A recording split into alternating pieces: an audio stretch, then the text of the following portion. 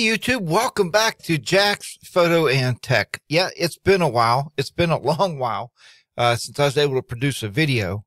But hey, I'm back and I wanted to create a video today for you, for all you tech-minded people out there. And today we're going to be looking at, I thought we would talk a little bit about computer networking. So this is more for the network administrators out there, people that are getting into the business of technology administration. And this is just something I've been working on with my students. So I thought I would do this and show you guys around a little bit about how to set this up. So what we're talking about today is we're going to go ahead and look at a DHCP server. All right, so we're going to take a server, and this is Cisco Packet Tracer. Now, if you've never used Cisco Packet Tracer before, it's a free application. All you have to do is go to cisco.com, or better yet, go to skillsforall.com. Create yourself a free account and download Cisco Packet Tracer. It allows you to create a bunch of networks and do a lot of different things virtually before you have to buy actually real networking gear.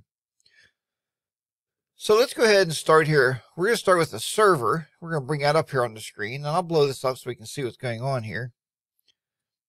All right, so there's our server. And next we're going to throw up a network switch. The switches we use in class is the 2960 switch. All right, the 2960. Now, by default, the 2960 switch, all of the VLANs in here are set to VLAN 1, okay, all the ports. So we're going to click on that. We're going to go ahead and take a look at that right now. So let's go into the CLI, and whoa, that's too small there. Let's reset that. So if we go to our preferences, you go to font, and we're going to change the font here to something a little bigger so you guys can see what's going on. We'll say 17. Okay. All right, let's open that back up. There you go. Now you can see the font, right? You can see what's going on. Okay, what we want to look at first of all is on a Cisco switch. Okay, there's some basic commands that you have to know. And I'll be showing you these commands as we go along with this series of videos here for Jack's Photo and Tech. So what we're going to look at first is enable. Okay, so we're going to enable the switch. You see here where it changes now to a hashtag, okay, or a pound sign, whichever you want to refer to that as. What we're going to do now is do show VLAN. And I just wanted to show you here on if you do a show VLAN, right now every single port, okay, is active and they're all on VLAN 1. Okay. The next thing you want to look at though is we want to make sure that VLAN 1 is active itself. So we're going to do a show run. We're going to look down here. I'm just using the space bar. Right now you can see that VLAN 1 is actually shut down. Okay, so VLAN 1 is shut down. The interface is. But the switch will still function for you as a normal switch, just like an unmanaged switch. So we don't need this turned on right now. I just wanted to show you that. All the ports are just set to VLAN 1. Okay. All right. Now what I wanted to teach you today was you can go into this server model here. And under services, we're going to go to DHCP. Now this is the DHCP pool. And as you can see here, right now it's turned off. We're going to go ahead and turn that on. And the default gateway, there's really none at this point, but we're going to say 192.168.10.1. The DNS, we're going to make that same 192.168.10.1 because we'll use our server right now as the gateway. The starting IP address. What is the starting address we want to hand out to everybody? 192.168.10.10. Okay. What is the subnet mask? Well, we're going to do a Class C address. Now, even if you're not familiar right now with some of these terminologies, you will be by the end of these sessions that I'm creating here for Jack's Photo and Tech. All right, how many number of users? How many hosts do we want? Let's say 50. Okay, we're going to click on Save. And when you click on Save, you'll see here that it actually saves the default pool, which you can't delete this default, this server pool. But it saves that, and it's prepared now to hand out IP addresses.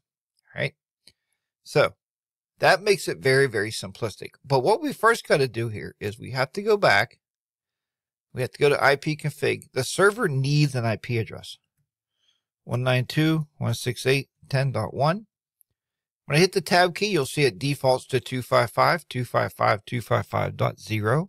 If you're not familiar with that, that is a Class C address. 192.168.10.1, we'll just use the server as our gateway, as well as 168, as well as our DNS server, okay? Now, a lot of my students do mess up on this because they forget to give the server an IP address. If you do that, the server cannot be found, right? So it can't serve anything. All right. So now what we have to do is we're going to take this server and we're going to connect it to the switch, all right? To do that, if you click the little lightning bolt down here on your packet tracer and you go over to the solid line, okay, that's a straight through cable. Just, you can see it looks like a cable now. Just click on the server and go to Fast Ethernet. Click on the switch and we'll go ahead and plug our server into port 24, all right? So it's very easy to do this stuff. There's certain ways we do things. We tell our kids we teach to industry standards. You always teach everything to industry standards, okay? If you hit the fast forward button here, you'll see where both of those triangles turn green. That'd be like the lights on the network cards. So they're both active and ready to go, okay? So go back here. I'm going to hold my control or my command key down, and I'm going to go up here and I'm going to drop a couple computers. Okay, just like so. Okay, now we got 3 computers on there. If I hit the escape button, that will go away. We're going to go ahead and we're going to set these 3 computers up on this switch. Okay, very, very simplistic. So let's go here. Again, I'm just going to hit the command or the control key. I'm going to click and go to Fast Ethernet 1. Connect that to Fast Ethernet 0. Again, Fast Ethernet 2. Fast Ethernet 0. And the final one, Fast Ethernet 3. Fast Ethernet 3. We don't want to connect it to there. Okay, let's do this again. Fast Ethernet 3. And we'll come down to Fast Ethernet. Again, you can see the orange triangles. That one already went green. If I click on the fast forward button over here, you'll see now they're all green. Now, the point of this lesson is, can we get IP addresses on these 3 computers without having to set those statically? And I'll show you that. We're going to allow to set these dynamically from our DHCP server. So if we click on the first one, okay, go to desktop, go to IP config, you'll see static. Now, when you're first starting out in networking, many teachers will show you how to set static addresses, as we do in our class. We do a lot of static addressing. But we just set a server up, a DHCP server. We want to see if that's going to work dynamically. So if I click on DHCP, you'll see that it did. 192.168.10.10. Okay, here's our gateway we set, 10.1. Here's our DNS server we set, 10.1. So you can see, if you have a group of computers, you have a lot of computers in your business, you're setting these computers up, you don't want to have to go around statically assigning IP addresses. That's a nightmare. Okay, so this is already set. Okay, matter of fact, I think what I'm going to do here, since it already got 10.10, I'm just going to put a notepad next to it. 10.10. Okay, just so I know what it is, and I'll show you why in just a minute. Let's go to the next computer, go back to desktop, go to IP config. See, it's default to static. We're going to set it to DHCP. And sure enough, we got 192.168.10.11. Okay, we got 10.11. Let's go here. 192.168.10.11. Okay, that's that computer. Let's go to the last computer. And what IP do you think this computer is going to receive? I think it should receive 12 also. Let's go to DHCP. And you can see it's in numeric order. Okay. So it just went 10, 11, and now 12. Okay. And we'll put a notepad down here with that IP address. All right. So now we have IP addresses for our computers. What you want to do now is make sure that you have connectivity between your computers and your server and between each other, because these computers have to talk to each other because it's a network, and that's why we build networks. So if you want to click on the first computer, click on the command prompt, type in ping 192.168.10.1 because that's our server, hit enter. You'll see we are getting successful pings. Okay, that means it's communicating with that server. Next, let's go ahead and ping the computers 192.168.10.10 or 10.11. We're on 10.10. You can see where it's communicating with 10.11. If I use my up arrow key, I can go back, hit 10.12, and all the computers are actually communicating with each other at that point. Now, you'll say, well, wait a minute, Jack. Are you sure? Well, let's go down here to computer 12, and let's see if it's communicating. Ping 192.168.10.1.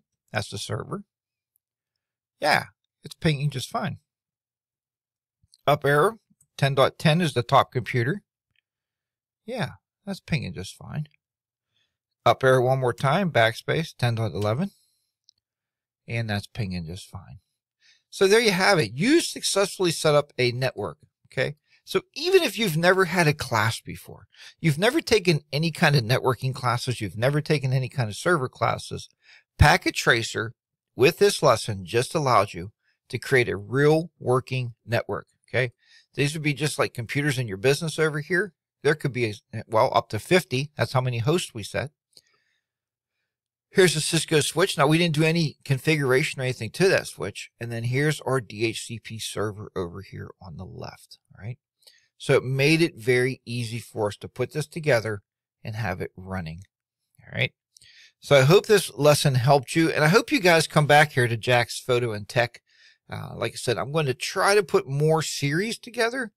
I teach this stuff every day in school. I create videos just like this for my students.